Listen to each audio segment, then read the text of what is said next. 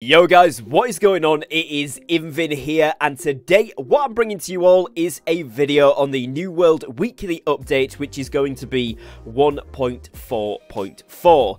Now, as you guys can see on the screen here, this has literally just been released today, about an hour ago, so very fresh news, and it is just going to be a very quick update on what they are bringing us with this weekly little patch that we like to see here after the updates. Now, I have been spending most of my time in the PTR, but of course, this is the weekly update for the live server, so these are going to be active within a few hours of this video going up. So if you are watching it after the upload date, then these will already be implemented into the servers, all of these fixes and changes. And as always, if you guys do want to stay up to date with all of the latest news and events from New World, as well as tips, tricks, guides, and other cool videos, make sure you are dropping a subscribe down below with the notification bell on. And if you do go on to enjoy this video, and you find it useful me uploading these videos, keeping you up to date with all of the latest and greatest, then please do drop me a like down below as well, as it massively helps to support me and my content here on YouTube. Without further ado, let's jump into the notes. So, as always, we get the greetings adventurers. The New World Update 1.4.4 downtime will begin at 11 PM PT or 6 AM UTC on May the 3rd, or it's actually going to be the morning of May 4th for the European guys out there. This weekly update is focused on fixing some of the crafting, weapon, and other general issues. Alongside the bug fixes, we've unlocked a batch of names that were used previously by deleted characters. Find the full list of changes below. So that last bit that they've mentioned there is actually a pretty cool one, so I'm going to jump straight into that. As you guys will be able to see if we scroll down here, then this is the list of the changes. It will be linked in the description as well, should you want to look for it for yourselves. But the first one on this list here is unlocked names that were previously marked as in use by deleted characters. Players can now use these names. So if your name was taken, or the name that you usually pick in games was taken, or maybe you want to get an OG name, you know, some of these particularly like the 3-4 letter word names like dog, cat, that sort of stuff. People like to get those names, not too sure why personally, but I guess it's cool.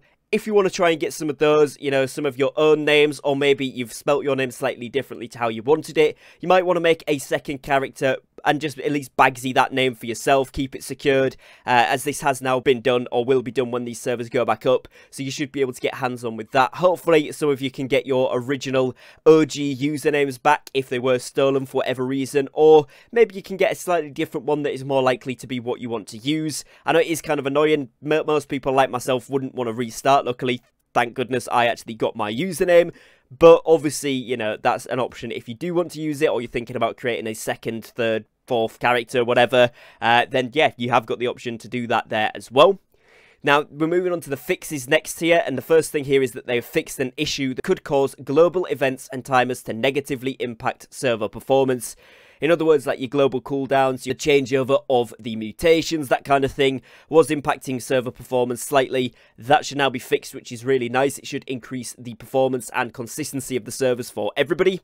They've also fixed an issue that could permanently disable dodging after becoming exhausted. This was quite annoying, particularly in PvP when you were dodging around, but also mutations. Sometimes it was bugging out when you got to that 0 stamina, and you know, some people were memeing it and saying, well, if you get to 0 stamina, you're doing it wrong, so it serves you right. But, of course, it was a bug, and that has now been remedied and fixed, which is great. We've also then seen a fix of an issue that caused crafting sessions to fail during periods of high latency, so that sometimes when it said crafting failed, hopefully now that is less frequent. The Tempest Replica weapons now craft with the intended 592 to 600 gear score range when crafted with max tier ingredients and using all of the buffs. The Tempest Replica weapons were previously crafting at too high of a gear score level. For those of you that did catch that at the right time, this was actually guaranteed legendaries pretty much all of the time. That's now been fixed, but still 592 to 600 is still very, very good. It's not the 595 to 600 you get with the Orichalcum rolls when you do have maximum stuff. But of course, if you want the replica weapons, that's the roll you're going to be doing. And it is still a very decent roll, only within 8 points of 600. So pretty good chances to get a good legendary drop there. And of course, always will be able to be upgraded to 600 with the Umbral system. And then of course, the 625 after that. Now, they've also fixed an issue that caused the Alacrity, Empowered, and Fortify amulet perks to disable Freedom, Vigor, or Invigorated armor perks if equipped in a specific order.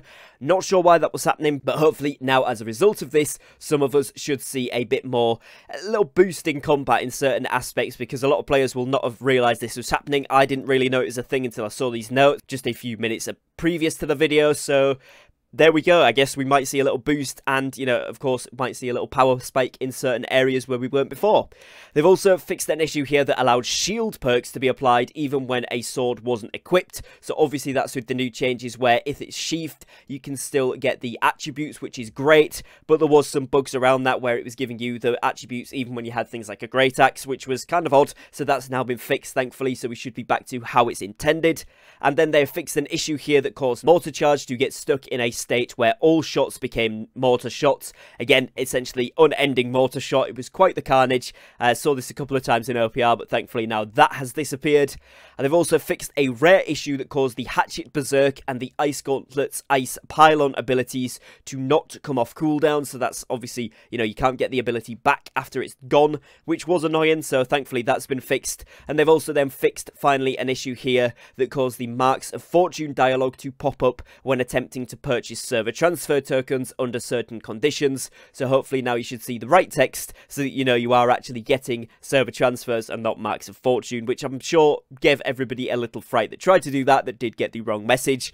But we're back to the consistent way now. So, like I said, not a massive update, just a few quick things there, but I just wanted to bring it to everybody's attention, let you all know what is going on, and you should see this within the next few hours of the upload going up, or if you're watching it afterwards, these updates and fixes will already be deployed on the servers. But that is going to be it for today's video, guys, so I would like to thank you for your time, thank you for watching. If you did enjoy, please do make sure to drop a subscribe and a like down below, as both of those things massively help to support me and my content here on the channel. If you do want to go the extra mile and support me directly, you can of course join as a channel member down below through the join option or on the channel page, or you can leave a super thanks in the chat, which is essentially a highlighted comment on the video, which is pretty cool as well. I appreciate you all for watching, and that is going to be it for today, so I'll catch you again very, very shortly on a brand new upload. Take care and peace.